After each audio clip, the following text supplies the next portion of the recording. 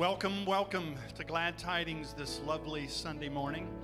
Would you all stand with me as I have a reading from the Word of God this morning? We are all on this great and wonderful journey called life. The scary part, however, is we don't always know what the future holds for us. That's one of the reasons why we're here this morning, to seek God's guidance and God's wisdom. In Romans, which I'll be reading shortly, it reveals to us that we have a God that is like no other. His ways are beyond anything that we can imagine, and we are to find peace and comfort in that fact. The scripture says, "Oh, the depth of the riches of the wisdom and knowledge of God! How unsearchable his judgments and his paths beyond tracing out! Who has known the mind of the Lord, or who has been his counselor? Who has ever given to God that God should repay them? For from him and through him and for him are all things." Father God, we just come to you this morning giving you praise, Lord, and we just invite you into our presence and just ask that you move in our lives in a mighty way. Truly, Lord, we ask for wisdom from you and knowledge, and just lead us in every step that we should take. And so, Lord, may we just honor you with our very best this morning as we just shout out and give you praise. To you, Lord, be the glory forever. Amen.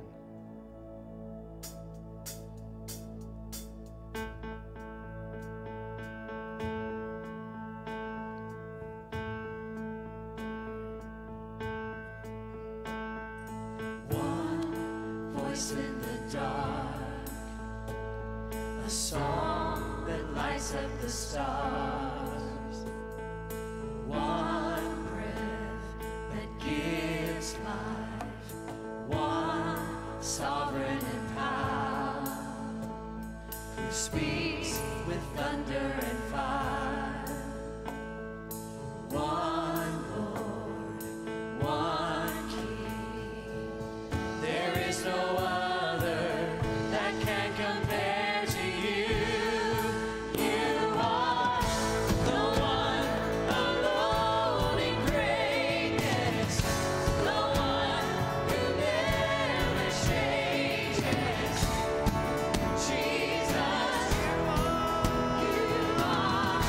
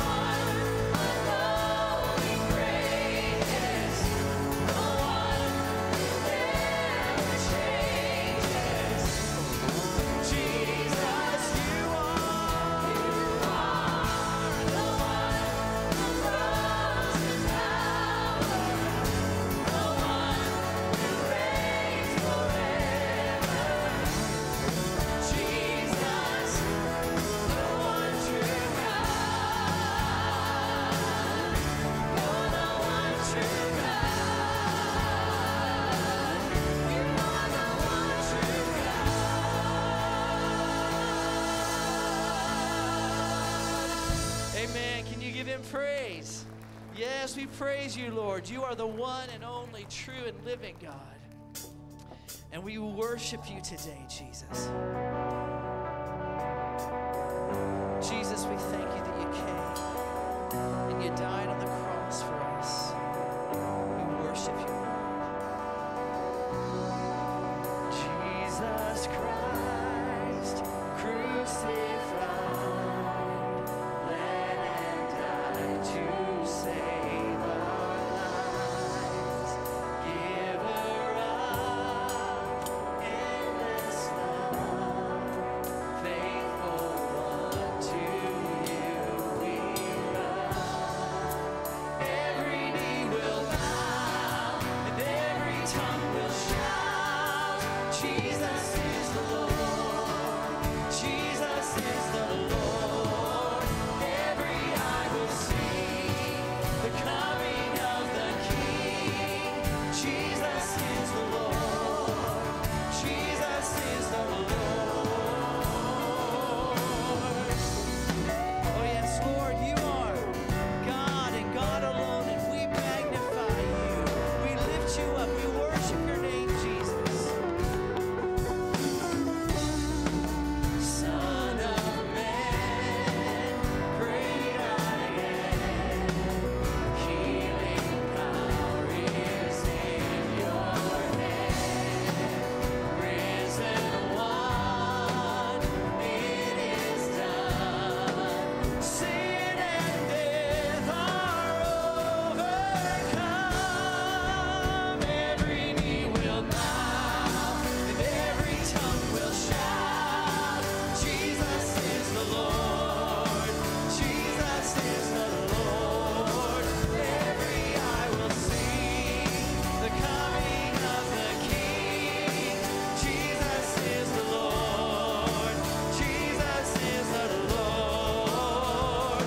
You're worthy of worship, you're worthy of praise, you're worthy of honor, you're worthy of thanks, you're worthy of worship, you're worthy of praise, you're worthy of honor, you're worthy of thanks, you're worthy, Lord, you're worthy of praise, you're worthy, Lord, you're worthy of thanks, you're worthy of worship, you're worthy of praise, you're worthy of honor, you're worthy of thanks.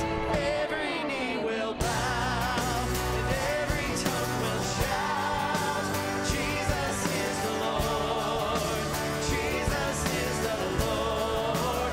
Every eye will see the coming of the King.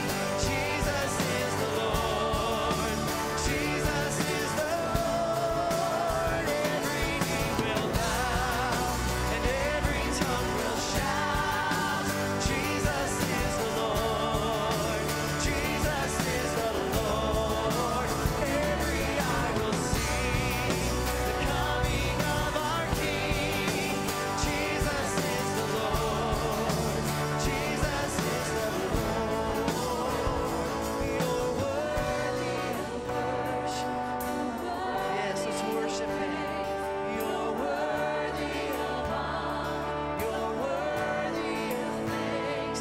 You're worthy of worship. You're worthy of praise. You're worthy of honor. Oh, sing it again. You're worthy of worship. You're worthy of praise. You're worthy of honor. You're worthy. One more time. You're worthy of worship. You're worthy of praise. You're worthy of honor. You're worthy of praise. Let's just give him praise right now. Yes, Father. Just we worship him you. together. We magnify Jesus, and we exalt your magnify name. you, Lord and King. You are worthy, Yes, Jesus. we to lift be you up, praised. Jesus. We honor you and we Yes, adore you, glorify your Jesus. we are going to take the next 5 minutes, as we always do in our service. Let me encourage you, as many as can and will, to come toward the front. We actually took the row out in the front, so there's a little more room, a little more space for those who would like to come. There are names of lost loved ones and family members and friends in the jars that we are praying specifically for. I encourage you to take some of those names and pray for them. Needs on the screen. If you have a special need, we will have all the workers that will pray with you. So can we just come at this time, as many as would like and can? I encourage you to come. The rest of you, just pray in your seat, stand, walk, however you like for the next 5 minutes. Let's seek the Lord together.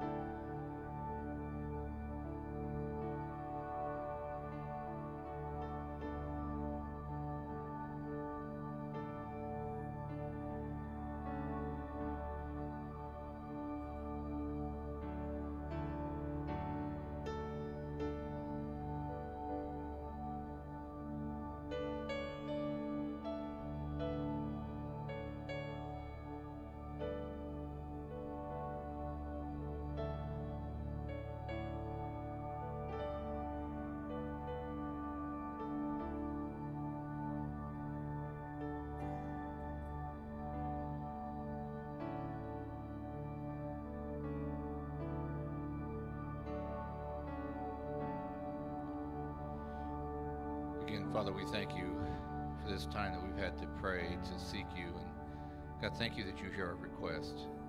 Thank you that because of Jesus, we have access to you. And Father, we can be confident that you've heard our prayers. And God, because of your great love for us, why wouldn't you answer us? Why wouldn't you do what would bring great glory to your name?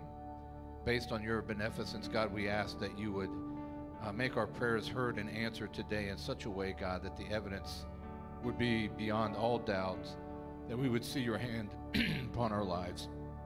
We pray this morning, Father, for Ron Shreves. Lord, as he's struggling with the spinal meningitis, we ask, God, that you would strengthen his body. And Lord, you would just put everything back in order. We ask, God, that you would strengthen him and his family with him, Lord, that they would all take courage from your presence and your peace. We pray today for Steve and Cheryl Freeman, Lord, as they grieve the loss of their son. We ask, God, that you would strengthen them and help them, God, in their time of grief and loss. God, that they would be able to look to you and know your comfort and your strength. And God, we pray also for Jim Floyd, whose Dee is now in the nursing home care. We ask, God, that you would make her a light in that place as well. She has been all these years in this church. We pray, God, thank you for her faithfulness. It's a reflection of your faithfulness. And so we pray, God, that you would strengthen her and give her your peace and your presence in her room. And that she would know, God, that you are very present. And those who know her and those, Lord, who would meet her in that nursing home would know your presence with her. Lord, we ask also for your presence today in our service as we continue. We ask, God, that you would speak truths that would change our lives and help us to understand you in a way that we didn't before. We pray for the city of Muncie, Father God, that your salvation would come. And God, you would be more famous and followed in this city. We pray for the salvation of our loved ones and those, Lord, who are our neighbors and friends and co-workers. We ask, God, that you would help us to have the boldness to speak to them these truths that we hear. And God, we would take those out and share them with others in a way that they would come to know you too. Thank you for this time. Thank you for this service.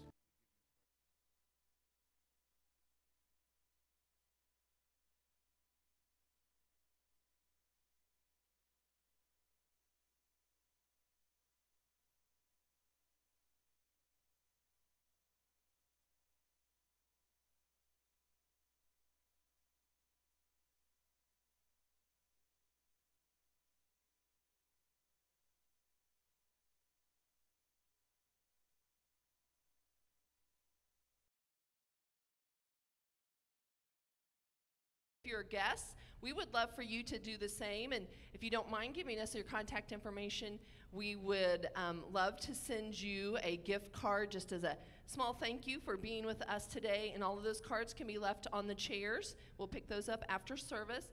We want to thank you for your very faithful and generous giving. We have many ways that you can do that. We have electronic ways that you can set to just automatically come out on dates and for the amounts that you set, or you can give electronically and you go in and hit send each time. We also have in-person giving, of course, and we do have some offering envelopes in the bulletins that you'll also find on your rows. And then if you give with cash or check, we have containers in the back of the sanctuary. So we thank you for that. We've had many, many newcomers over the last several months.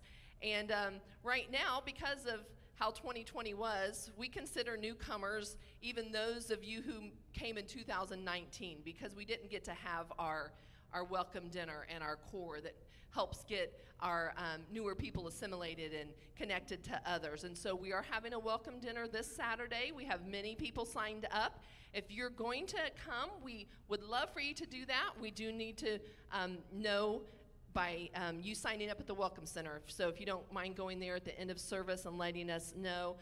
We have childcare for younger children. We'll feed the entire family. It's just a great opportunity for the staff to get to spend time with you, for you to get to know other newcomers and learn all of about the ministries that Glad Tidings offers.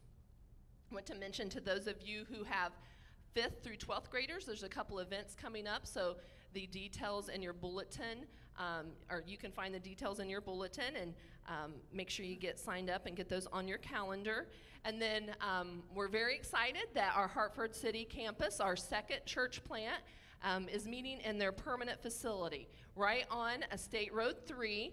And we want to make sure that you get to go see the beautiful facility. We want to thank our volunteers that have spent a lot of time helping get that ready. And so there's going to be an open house on March 19th. That's a Friday from 4 until 8. And so that's open to the community there. You're more than welcome and encouraged to attend. And why not take this opportunity, if you know someone who lives in that area that does not attend church, invite them to meet you and go to that open house. What a great opportunity. I know in a town that size, everyone's probably really excited about a new church, a new facility, and so what a great opportunity for you to reach out to someone who currently isn't attending church, and we hope that you all will take this opportunity.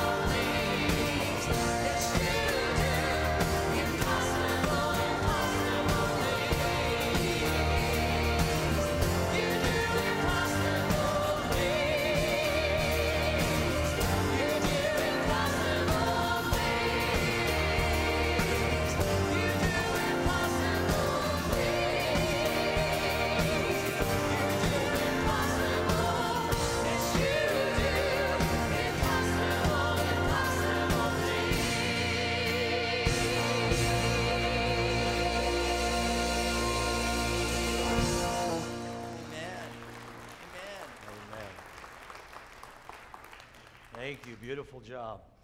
I have a great friend who pastors really probably maybe the greatest church in our fellowship here in Indiana, size and strength. And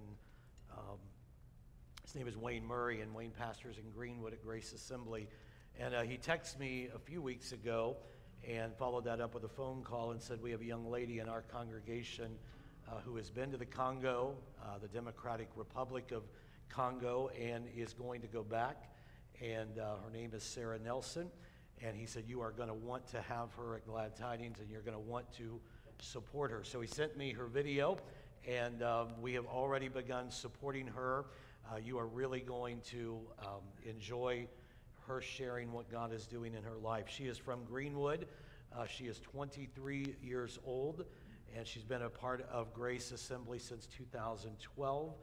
She has served already 9 months in the Democratic Republic of Congo with the Assemblies of God World Missions, part of the Engage program. Her story of how God has raised her up and changed her life and her family's life, changed there at Grace Assembly, is a great story. She graduated in 2020 from Southwestern Assemblies of God University in Waxahachie, Texas. Am I right? All right. And she currently works with teenagers in group homes at the Indiana Methodist Children's Home. She's going to be leaving soon as a missionary associate in the Democratic Republic of Congo. She's going to minister there to youth, and she'll have a 2-year appointment. And Sarah, it's a good thing you're young because we have worked you out this morning. She started over there, and then we hurried her up across the parking lot in the rain, and here she is to share with us for a few moments. Would you give Sarah Nelson a great big warm welcome?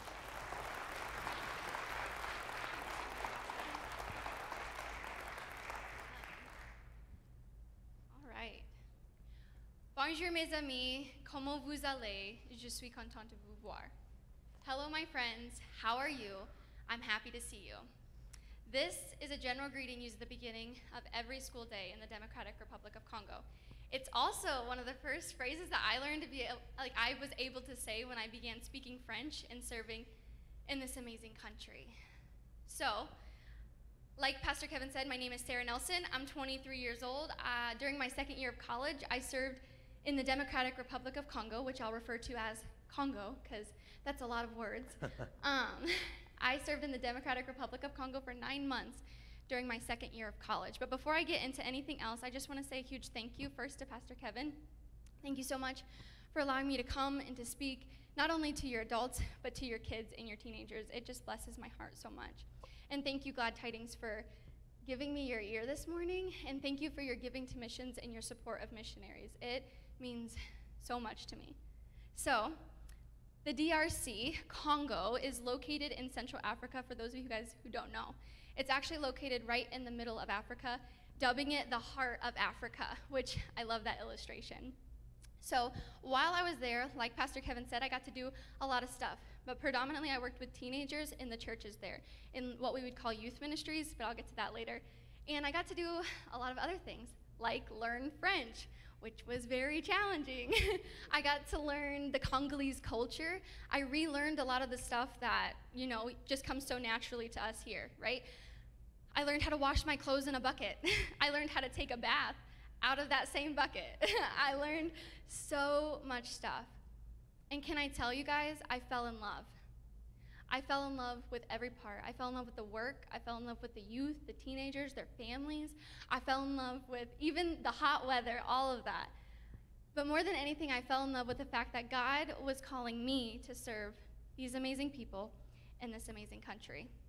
So as Pastor Kevin said, I'm going back to the Democratic Republic of Congo very, very soon for 2 years to serve as a missionary associate. And I'm super excited to do all of this. So now, why did I start out talking in French? And why did I start talking about the beginning of school days in Congo?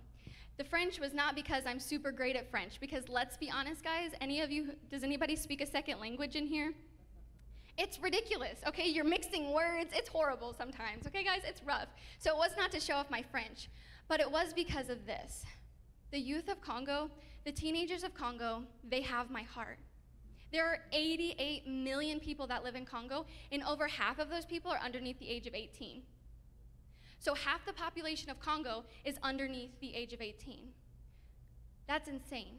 But the problem is that most of the efforts of the Congolese churches are towards the little kids and then the mamas and the papas, the adults. And very little, if anything, exists for the ages of 11 to 18 years old, what we would normally consider youth ministry. Another really important thing to know about Congo youth ministry is that you're not out of youth ministry until you're married. So I'm 23 and I'm still a youth in Congo technically, which makes it kind of awkward in youth services. Because I remember the first time I went to a youth service in Congo, it was an 11-year-old girl on one side of me, 20-year-old Sarah, and 32-year-old man on the other side of me. We were talking about dating. Could you imagine? We can quickly see how this type of discipleship is not only dangerous, it's ultimately ineffective.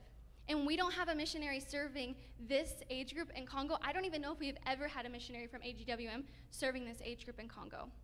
So that's where I come in. That is where I come in. I get to go back and I get to work with teenagers. And while I'm there, while I'm working with youth, I'm going to be developing programs for them so when they come to church, they can actually learn at their level in the age groups that they need to be able to be mentored so that they can become lifelong followers of Jesus. More than that, I'm going to be working with their families, building relationships in their homes, because wherever you see one teenager in Congo, there's like 6 to 8 more kids at home. That's just the reality of life there. So I'm going to be building relationships. And the most exciting thing that I get to do is I get to come alongside of youth workers who are already on the ground doing stuff. There's not many, but there are some that are doing things that have youth ministries. And I get to help them do what they do better. I get to support them. I get to come alongside of them and say, what do you need and how can I be of assistance to you? I get to come alongside senior pastors who don't have youth ministries in their churches and talk to them about why an effective youth ministry is so essential to their community. And then I get to help them create one. And I'm really excited to do all of this because I believe that it's what Congo needs. And I believe it's what the youth of Congo need. But there is one thing that I need. And I'm going to take you to a moment in Congo that I love, one of my favorite moments to illustrate what it is that I need. So imagine with me, I'm walking down a dirt road. I have one of my really good friends, her name's Deborah, she's Congolese. We're walking down this dirt road, and it's just chaos. There's tons of people walking by, there's a lot going on. And to the left of me, there are some mamas at a stand selling like beignets and bottled drinks and stuff like that. Up ahead of me, there's some men on motorcycles, and they're waiting for people who need rides places. That's their job, so they wait, and then when somebody needs a ride, they like hail the moto, and then they're like, okay, and so they take them to where they need to go. So they're up there, probably like 5 of them. And then to the right of me, there's some little toddlers yelling out, Mzungu, Mzungu, which means white person, AKA me, because I stick out like a sore thumb when I'm there. And then still behind me, guys, there was like the biggest game of pickup soccer I had literally ever seen. At least 25 kids per team, makeshift ball, makeshift net, like the whole 9 yards, the real deal. It was insane. There was so much going on. And I just remember even thinking like, oh my gosh, like so much to pull your attention, so much noise. And I remember stopping in the middle of the street and thinking to myself, wow, there's so much life, so much love, so much community. I stopped my friend, and I was like, look, regard. And she's like, look at what, Sarah? And I'm like, this, community. I've gotten it wrong for so long, but Africa is teaching me how to get it right again. So church, that's what I need in order to go back to Congo. I need a community of people committed to seeing every nation be reached for the gospel of Christ. A community of people dedicated to the Great Commission. A community of people willing to pray and willing to give and willing to go. A community of people that are trying to make a bigger impact in the kingdom of God. So, I am a woman of action. I love next steps. I love action steps. So I'm going to challenge you, church, to do 2 things today. The first challenge that I have for you today is to ask the Holy Spirit, each one of you, what am I doing for the Great Commission, and can I do more? Can I do more? It's important to ask this question because it's not something that God's just going to drop in our lap. Because ain't nobody want to give. Nobody wants to spend time in prayer. Nobody really wants to give our money, right? But we have to ask the Holy Spirit. And then when he speaks to us, we have to do it. We have to obey what he says. So some of you today, when you start asking the Holy Spirit what you need to do for the Great Commission, he's going to start placing people groups on your heart that you can't even pronounce, and he's going to ask you to pray for them. Do it. He's going to ask you to pray for missionaries by name. Do it. He's going to ask you, some of you, to start giving to missions regularly through your church. Do it. Some of you that already give to missions, he's going to ask you to give more. Do it. Because, church, when we decide to invest our time in prayer and our financial resources into the kingdom of God, we're investing directly to see souls be saved for the gospel of Christ. And that's the most important thing. Amen? Yeah. So that's my first challenge to you guys today.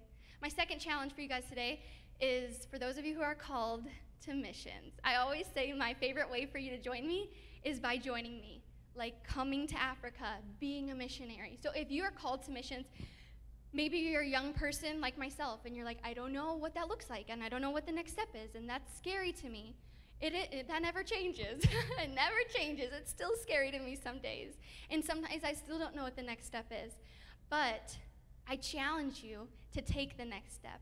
And your next step today is going to be coming and talking to me after service. So I can put resources in your hands and give you my phone number so that when you decide to follow the call of God on your life, that you actually have a friend to help you walk through it, because I needed that when I started. Or maybe you're sitting here today and you were called to missions 20 years ago. And now you have 3 kids and a career, and you're like, maybe God just didn't call me. Can I challenge you to ask him again? Ask him again. Because, church, you're never going to feel truly fulfilled in your life until you're walking out the call that God's designed specifically for you. Amen? Okay, guys, so those are my calls to you. Ask the Holy Spirit, should I give? Should I pray?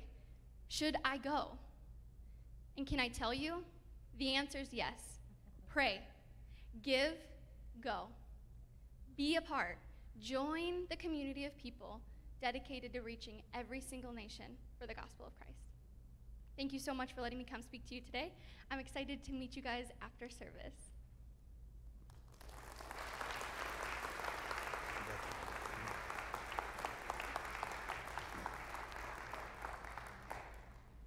I get to preach after that. How about that? Sarah, if you, where'd she run off to? Is she, oh, right there. If you change your mind about the Congo, we'll hire you here, okay? We'd be glad to have you. Stand with me if you would. Open your Bibles, if you would, to Luke chapter 16. Listen, on the chairs are envelopes beyond what we normally place on the chair. There's an envelope that is marked missions. I know many of you are going to want to be a blessing to Sarah and to the people in the Democratic Republic of Congo. You can give an offering. You can place it in the boxes on your way out. And let's be a blessing to her. Give generously. I think we all can sense God is going to use her in a very unique and very special way. Luke chapter 16 is where I want to read this morning. And also we're going to read this one verse that's on the screen from Hebrews 9:27. This was the verse that we used kind of as our jump-off point last week when I began this 4-week series. We're talking about eternal judgment, heaven and hell. It's not a series that is often preached, not one that I've preached a lot about, but certainly one that needs to be heard today. So in Hebrews 9:27, the writer of Hebrews says, "And as it is appointed for men to die once, but after this, the judgment." And then look with me in Luke chapter 16, and we read these words of Jesus beginning in verse number 19. There was a certain rich man who was clothed in purple and fine linen, and he fared sumptuously every day. But there was a certain beggar named Lazarus, full of sores, who was laid at his gate, desiring to be fed with the crumbs which fell from the rich man's table. Moreover, the dogs came and licked his sores. So it was when the beggar died and was carried by the angels to Abraham's bosom, or to paradise, the rich man also died and was buried. And being in torments in Hades, he lifted up his eyes, and he saw Abraham afar off and Lazarus in his bosom. And he cried, "Father Abraham, have mercy on me, and send Lazarus that he may dip the tip of his finger in water and cool my tongue, for I am tormented in this flame." But Abraham said, "Son, remember that in your lifetime you received your good things, and likewise Lazarus evil things. But now he is comforted and you are tormented. And besides all this, between us and you there is a great gulf fixed, so that those who want to pass from here to you cannot, nor can those from there pass to us." Then he said, "I beg you therefore, Father, that you would send him to my father's house. For I have 5 brothers, that he may testify to them, lest they also come to this place of torment." Abraham said to him, "They have Moses and the prophets. Let them hear them." And he said, "No, Father Abraham, but if one goes to them from the dead, they will repent." But he said, "If they do not hear Moses and the prophets, neither will they be persuaded, though one rise from the dead." Holy Spirit, we thank you for your presence in this place this morning. And Lord, we take just a moment and we pray for Sarah.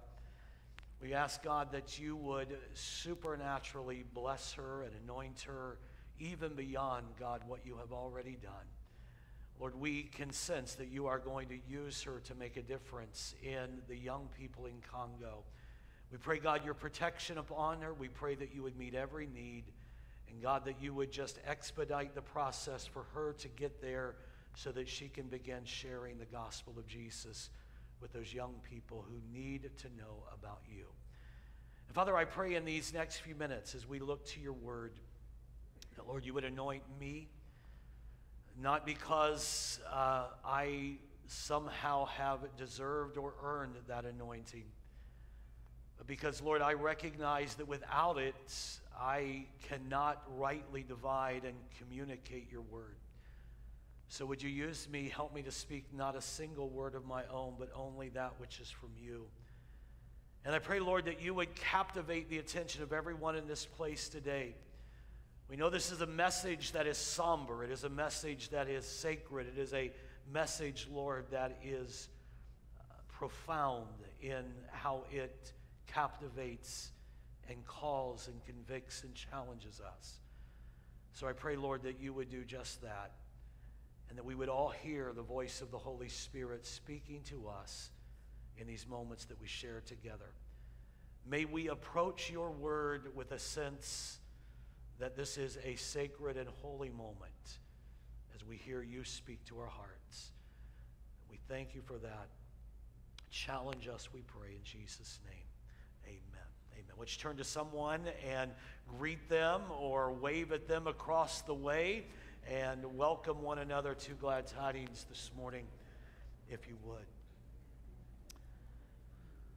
So last week, we began this 4-part series on eternal judgment with a special and kind of laser focus on heaven and hell.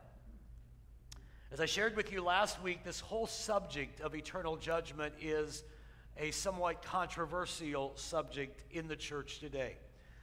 It is a doctrine that sadly is often mocked. It is often scorned.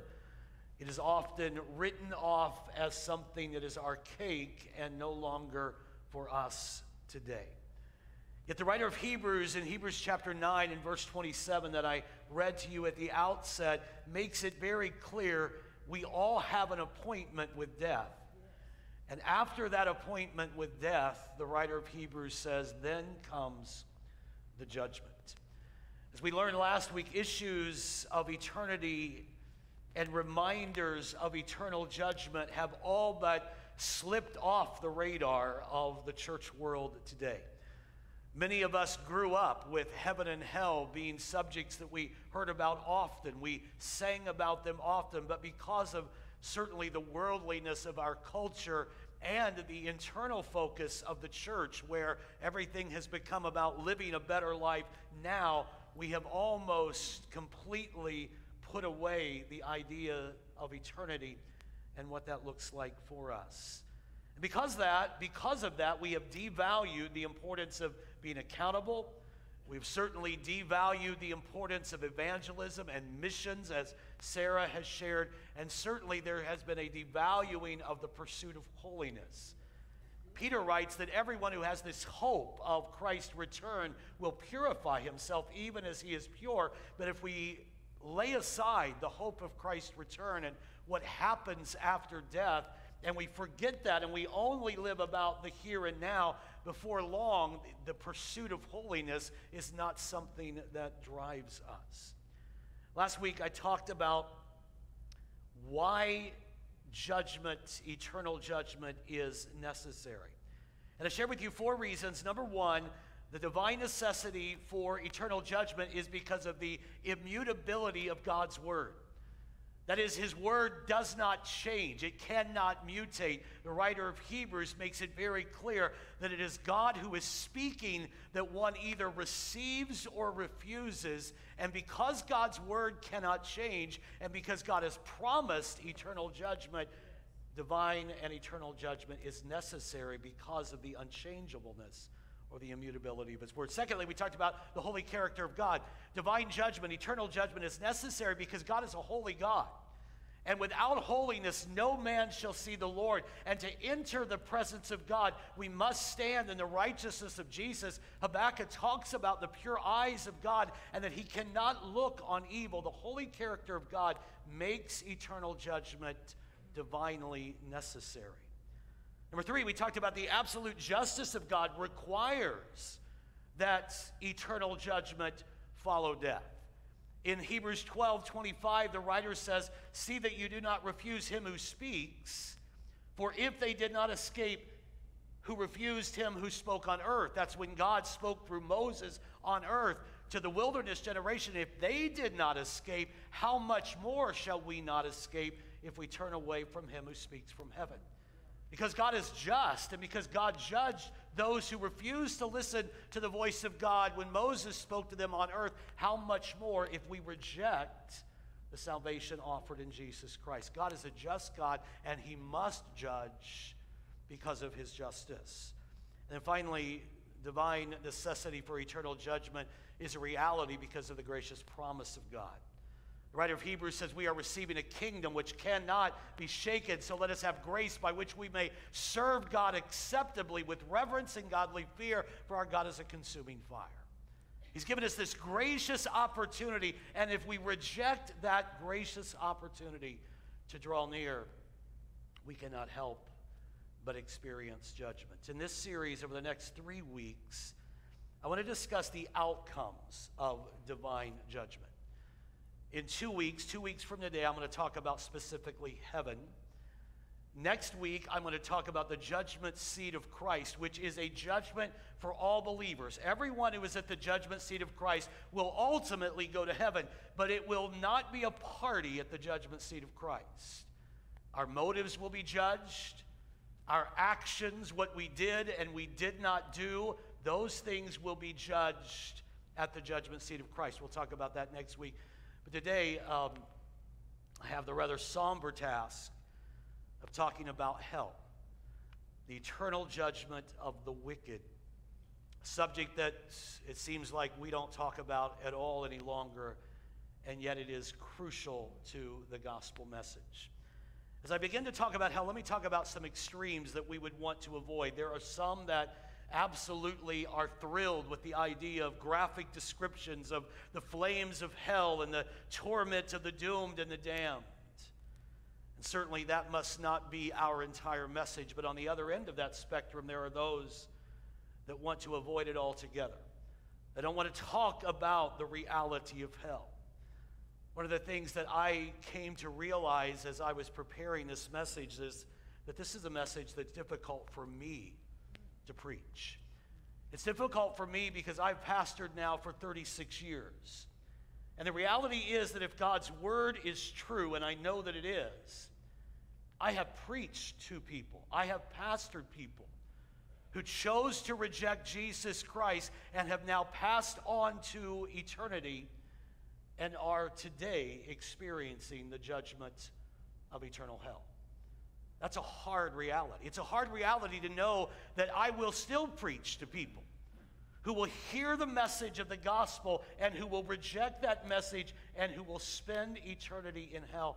It is not a message that is fun or enjoyable to discuss, but we must be true to God's word. What God says about heaven, what God says about hell, we too should say. Let me share with you some statistics that you would want to consider. I'm surprised by this, but 89% of Americans, when polled, believe that there is a heaven. 73%, I was totally shocked by that, of Americans believe that there is a hell. Surprisingly, that group has gone up in the last 20 years from between 50 and 55%. Now 73% of Americans believe that there is a hell. However, when those same people are asked if they would go to heaven or hell, 76% of those people say they would go to heaven. Only 2% say they would go to hell. 4% say they would go to purgatory. 12% somewhere else, and 6% don't know or refuse to answer. The discrepancy is certainly hard to reconcile with the words of Jesus. Jesus gives only two alternatives. Look at the words of Jesus. These are red letter words. Enter by the narrow gate. For wide is the gate and broad is the way that leads to destruction, and there are many who go in by it.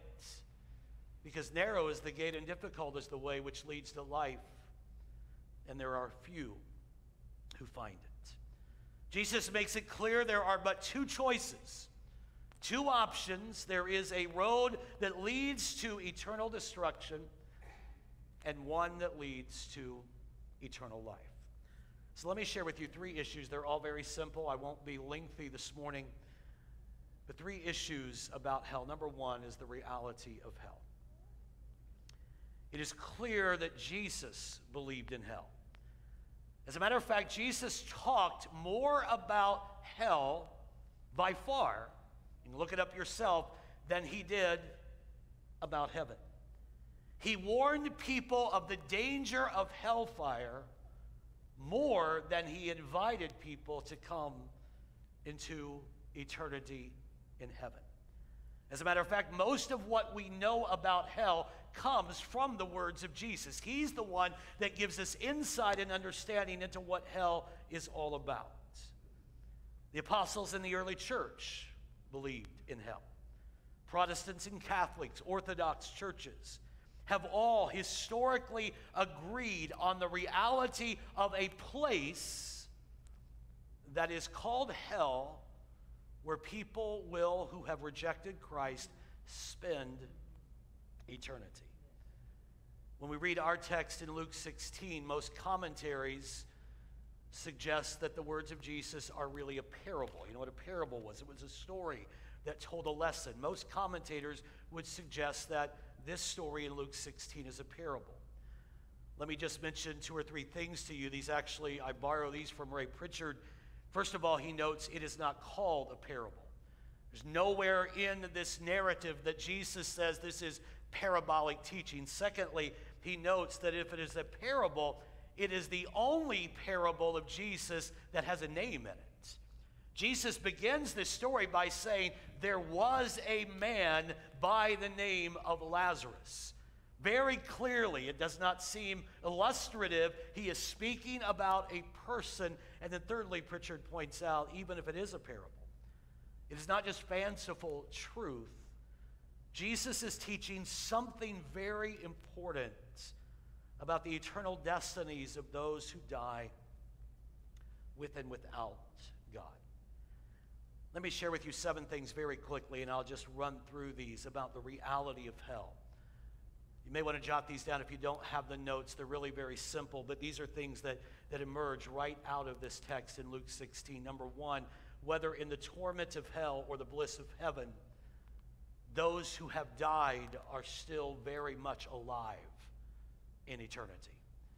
The rich man wants to be where Lazarus is. He sees him. He is alive. He is talking to Abraham. He is not asleep. He is not unconscious. He is very much alive there.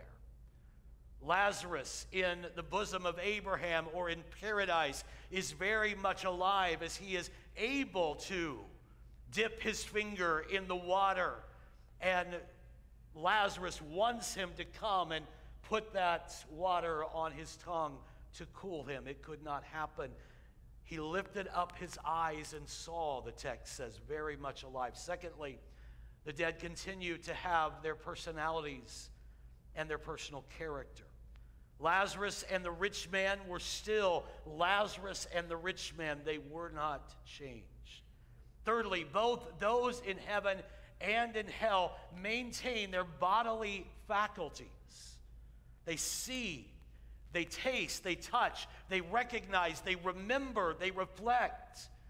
Lazarus in hell remembered that he had 5 brothers, and he knew that unless someone got the message to them, they would end up spending eternity there as well.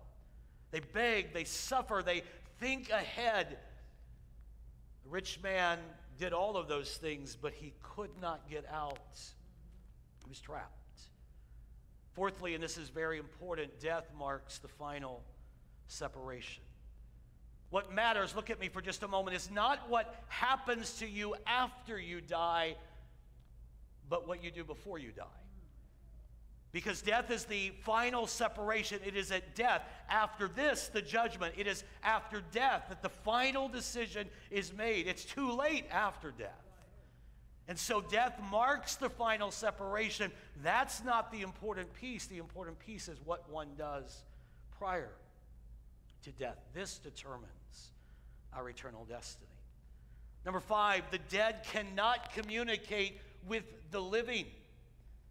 It is not a possibility that Lazarus could go and speak to the brothers of the rich man. That was not allowed. There can be no communication, the dead with the living. Number 6, hell is a place of personal suffering. 3 times Jesus mentions torment, agony, and suffering. And number 7, the damned beg for help that does not come. He knew that his brothers still had a chance. He wanted someone to help them. But Abraham said, they have Moses and the prophets. They won't listen to that. They won't listen to anyone. Hell is a reality that the church can ill afford to gloss over and quit talking about. It's not pleasant, but we owe it to the world to preach the gospel and the truth of God's word. Say amen if you believe that this morning. Francis Chan says, deep down in the heart of every person is a desire to reinterpret Jesus in light of our own culture, our own political bent, or our favorite theological belief. He says we do the same thing with hell. The question, what is hell, has spawned many answers over the years. For origin, hell was a place where the souls of the wicked were purified so they could find their way back to God. Dante depicted hell as a place under the earth's surface and with 9 levels of suffering where sinners were bitten by snakes, tormented by beasts, showered with icy rain, and trapped in rivers of blood or flaming tombs. Some were even steeped in huge pools of human excrement. C.S. Lewis' portrayal of hell was significantly less creepy. For Lewis, it was kind of like a dark, gloomy city or a place where being fades into non-entity. A happier portrait of hell was painted by the band AC/DC, who said hell ain't a bad place to be, it's where all our friends are. And most recently, Rob Bell said that hell is not about someday somewhere else, but about the various hells on earth that people experience in this life: genocide, rape, and unjust socioeconomic structures. Look at me for just a moment. You can try to be like one of those people and reinterpret hell if you'd like. You can reinterpret hell after your imagination and what makes you comfortable. But if you're going to be a person of the Word and a person of the book, hell is real. It's not something we lovingly and excitedly embrace, but hell is real. And it is our responsibility to speak to its reality. Secondly, let me talk about the eternality of hell. It is a place that continues on for eternity. There are those that say hell is temporary, that it only lasts for a season. It is not forever. It is not for eternity. Some believe in a second chance. That is, once in hell, that there will be someone that will come and preach in some way, and there will be a chance to respond to the gospel after the fact. We know that the Catholics have taught not forever, but for some time, the doctrine of purgatory, where you can just spend a little time there and then get prayed out of that. That's not something that has been part of classical Catholic doctrine forever. People don't understand that. That's something that was added hundreds of years later and nowhere in the Scripture. But they believe that there is a way to be prayed out of that. There are others that believe, and this may be the most common, and this certainly has a lot of steam in the evangelical world, and that is they believe in annihilation. That is that the good, the godly, go to heaven, and the wicked simply are annihilated. They just cease to be. That torment does not last forever. People who believe this way generally say it's immoral for someone to spend eternity suffering. They feel like it is vindictive of God to make someone spend eternity in hell, and they say that it is not compatible with modern thinking. Another one that has certainly picked up steam and is certainly popular among many evangelicals is universalism. This is the doctrine that was touted by Rob Bell that we talked about just last week. Rob Bell, a very popular evangelical, had a great following, so gifted and so talented, but began to sway from truth and biblical doctrine. And he now espouses what is called universalism, and he writes this: at the heart of this perspective is the belief that given enough time, everyone will turn to God and find themselves in the joy and peace of God's presence. The love of God will melt every hard heart, and even the most depraved sinners will eventually give up the resistance and turn to God. What a nice thing that would be if that's true, but it is not the witness of Scripture. Anything beyond the Word of God is speculative. The Bible uses terms like smoke and fire and burning and torment and the bottomless pit and everlasting punishment, prison, weeping, wailing, gnashing of teeth, unquenchable fire, eternal fire, damnation, burning sulfur. Never does the Bible use a word that even remotely resembles annihilation. Consider the words of Jesus. These are tough words. And these will go away into, look at the word, everlasting punishment. But the righteous will go into eternal life. The word everlasting and eternal, the words everlasting and eternal, are identical Greek words. The Greek word is aoneos, and it means without beginning and without end, never ceasing.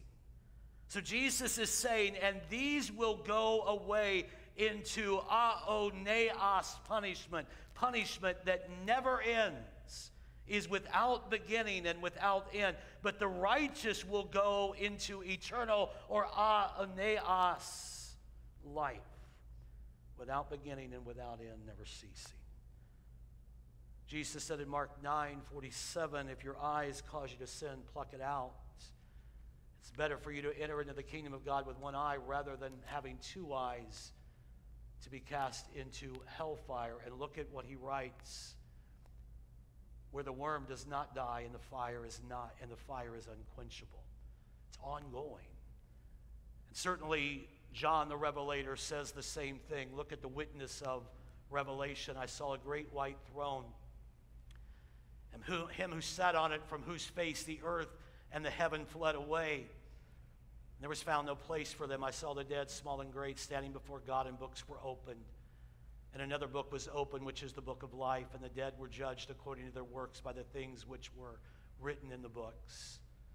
The sea gave up the dead who were in it, and death and Hades delivered up the dead who were in them, and they were judged, each one according to his works. Then death and Hades were cast into the lake of fire. This is the second death, and anyone not found written in the book of life was cast into the lake of fire. The witness of Scripture is that hell is both real and hell is eternal. Before I give you the third point, look right here for just a moment. Can I just tell you very pastorally, I have read arguments. There are those who have tried to make arguments from Scripture that hell really does not exist, or that it is annihilation, or that there is a second chance. They have used Greek words and tried to make them mean something that would rid us of the doctrine of hell. I understand that for modern thinkers and those who are learned and those who are educated, this seems to be beyond the realm of possibility. I've looked at all of those arguments. I've considered them. I've studied them.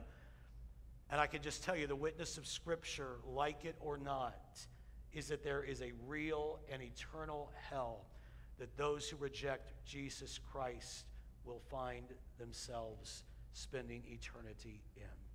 And let me lead you to the third and final point, and that is the necessity of hell. Because if God is love, one would ask, why do we even have a hell? If God is a loving God that desires that none perish, 2 Peter 3 and verse 9, but all come to repentance. If God gave his Son to die for the sake of all humanity, won't God make sure that everyone ultimately goes to heaven? If you want the answer of the progressive or the liberal or those who want to think in a modern way, who want to be accountable to no one, their answer is yes, God will find a way. If you want the answer of Scripture, the answer is no. Why is hell necessary? Let me share with you 4 or 5 reasons. Number one, there must be a reward for virtue, and there must be a punishment for evil. Civilizations that have no law are absolutely chaotic. You remove laws today and you do not punish or give consequences to wickedness, it is chaos. It is anarchy. When we don't reward obedience and we do not bring consequences to the disobedient, we have an absolute mess on our hands. We used to say there was a heaven to gain. That used to be a line. There's a heaven to gain and a hell to shun. You don't hear that any longer because we don't want to deal with that reality. We live in a world that is upside down. I preached about that. Amos said, we live in a day when that which is right is wrong, and that which is wrong is right. That which is evil is good, and that which is good is evil. And certainly, our culture does not want to embrace or accept this doctrine, but there must be a reward for virtue and a punishment for evil. Secondly, may I suggest to you that ultimate justice cannot exist without hell. The evil of this world, the rapist, the child abuser, those who abduct others, murdering tyrants. Some of those have even gotten away with it in this life. And there seems to be no settling of the score. There has to be a hell to deal the blow of ultimate and final justice. Many of you have watched as people who have lived wickedly seem to prosper and do better than you do, and it's a frustrating thing, but heaven and hell mete out the final justice of God. Ultimate justice cannot exist without a hell. Thirdly, hell must exist for unrepentant sinners. If there is no hell, the only place unrepentant sinners would go would be heaven, and they cannot go there if they hate and reject Jesus.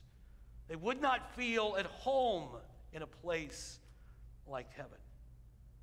Number 4, we could not fully appreciate our salvation without it. What have we been saved from? We could not fully appreciate that, which leads me to number 5, and this to me is the most compelling argument. Hell is necessary for the glory of God to be seen. to be able to witness his justice and his righteousness and his holiness could not happen without the reality of hell. J.I. Packer, one of the greatest writers, you need to read Packer if you get a chance. I've read his book, Knowing God, and this comes from that book, Knowing God. I've read it several times, but he says this: God is not just unless he inflicts upon all sin and wrongdoing the penalty it deserves. While we may think it severe, we desperately need God's wrath. It is a holy and just response to evil to restore the broken world in which we live. Francis Chan was traveling on a weeknight. It was a Wednesday night, and Chan is known in the evangelical church everywhere he goes. He's a popular speaker, always has huge crowds. But he wanted to go to a church somewhere. He just wanted to be in church where he wouldn't be noticed. And so one Wednesday night, he went into a very little small country church. They were so small, they had no musicians on the platform, and they were still singing a cappella. And Chan said he doesn't have a very good voice himself, but he felt pretty good when he heard some of the people singing around him because they were worse than him. But as he was visiting this small church with no instruments, he heard these words of that song that we often sing, In Christ Alone. Till on that cross, as Jesus died, the wrath of God was satisfied. Let me pause for just a moment and just do a quick little doctrinal teaching. You know what happened at Calvary? Romans chapter 1 says that God unleashed all of his wrath on ungodliness. He unleashed all of his wrath. The penalty for sin was unleashed on the Son of God. As Jesus hung on the cross, 2 Corinthians 5:21, he made him to be sin who knew no sin, so that we might become the righteousness of God in Christ Jesus. How many are thankful for that? He did that for us. Jesus said in John chapter 3, as Moses lifted up the serpent in the wilderness, even so must the Son of Man be lifted up. What an ugly picture of Jesus, the Son of Man being typified by a serpent. Why is that the case? Because on the cross, Jesus didn't just bear your sin. He didn't just shoulder my sin. He became sin. And he took the wrath of God, and he experienced separation from the Father. My God, why have you forsaken me? He took that for you and me so that God's justice could be satisfied. God is a just God, and sin had to be penalized. And so now all who place their faith in Jesus stand, as we learned a few weeks ago, 10 feet tall, perfect in Christ. But those who reject him stand on their own merits. Chan writes, while hell can be a paralyzing doctrine, it can also be an energizing one. For it magnifies the beauty of the cross. Hell is the backdrop that reveals the profound and unbelievable grace of the cross. It brings to light the enormity of our sin and therefore portrays the undeserved favor of God in full color. Christ freely chose to bear the wrath that I deserve so that I can experience life in the presence of God. How can I keep from singing, crying, and proclaiming the indescribable love of God? Hell reveals the glory of God, for in hell we recognize what we were saved from. Let's just stand with me if you would. Don't leave, just stand. Give me 4 more minutes. If you would, listen to me. Just focus in this morning. Hell is real. Hell is eternal. Hell is necessary.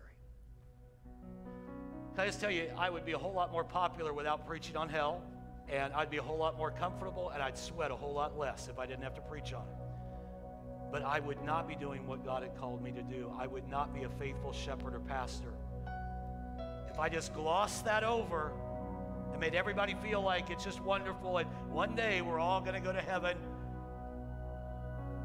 That would be unfaithfulness, and I want to hear, well done, good and faithful servant. R.C. Sproul was asked about the language of Scripture when it describes hell, and They said, isn't some of the language of hell symbolic? And Sproul said, yes, it is. And he went on to say, but remember, if it is symbolic, it's symbolic because the reality is too awful for words. It's not better than this, it's worse. Whatever hell is, it will be so bad that people in hell will pray for fire and brimstone as relief. I asked myself this question when I prepared this sermon. Is there any good news in this sermon? I've given you some pretty bad news for the last 30 minutes. Is there any good news? And the answer is yes, this is the gospel. There is good news. The good news is that no one has to go to hell. Jesus said, I am the way and the truth and the life. No man comes to the Father but by me. But God so loved the world that he gave his only begotten Son, that whosoever believes in him shall not perish. Whosoever shall believe, but they will have everlasting life. Every one of us could say, but God, personally, I should go to hell. God, that really is where I belong, but Jesus took my place. And I can tell you, look at me for just a moment. I know, and you can know for certain, that you are on your way to heaven, because Jesus took hell for you if you take or place your faith in him.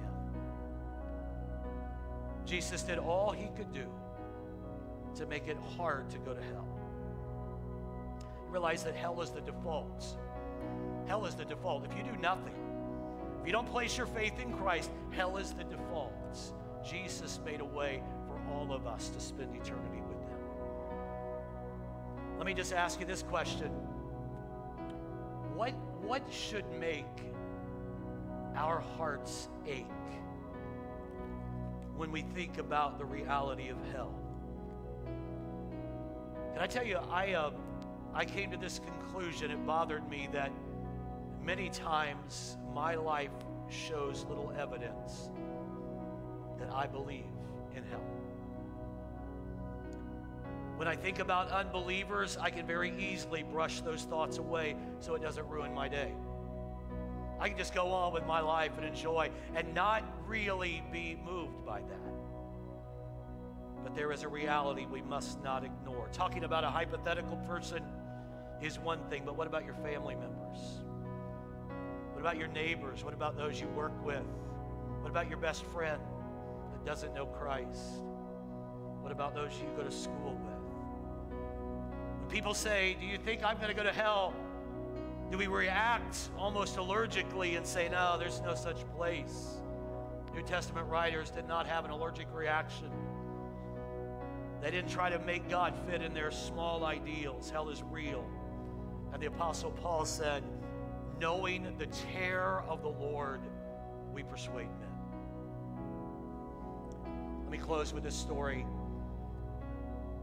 If you ever watched the movie or read the book, The End of the Spear, it tells the true story of 5 missionaries who gave their lives to reach the violent Waodani tribe in the jungles of Ecuador in the 1950s. Nate Saint actually led that missionary team, and they were eager to preach and evangelize and win to Christ the Waodani tribe before they all died off from their internal conflict and their civil war.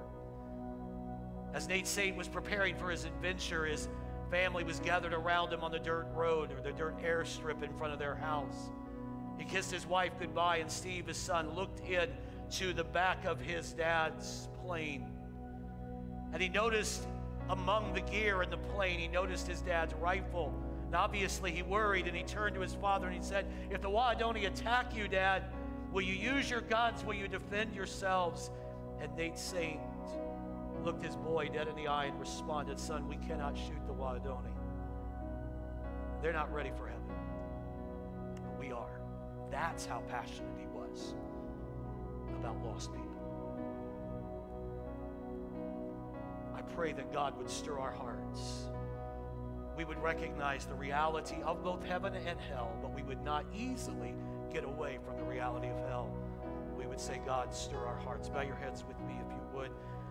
I want to ask 2 questions before we go this morning. First of all, let me talk to those of you maybe who have never committed your life to Jesus Christ.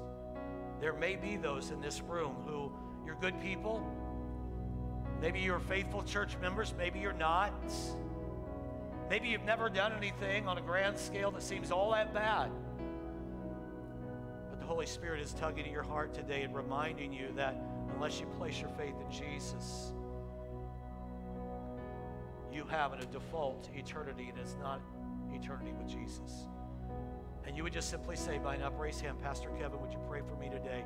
I'd like to make Jesus the Lord of my life. I want to know, before I leave this place today, I want to know for certain that I placed my faith in what Jesus did on the cross, and I want to know for certain that my eternity is going to be with him. Is there anyone in this room that would raise a hand and say, would you pray for me? I don't want to leave this building without knowing for sure that my heart is right with Christ. Anyone that would slip up a hand, I'd love to pray with you. Anyone in this place? Anyone in this room? Let me ask a second question then. How many with your head still bowed would say, Pastor Kevin, I know that heaven and hell are reality. And honestly, my heart has not been stirred like it needs to have been stirred over these last months or years, maybe never in my life, to accept the reality of a hell that I have a responsibility to do my best to save people from. But today I want to commit myself by an upraised hand to saying, God, stir my heart.